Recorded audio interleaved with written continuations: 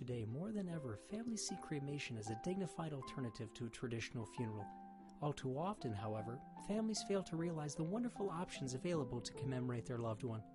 If you want to bury cremated remains in a cemetery, you have a number of options for how and where to bury the remains. Generally, cremated remains are entombed in a columbarium or buried in an urn garden. A columbarium is an above-ground building that houses cremated remains.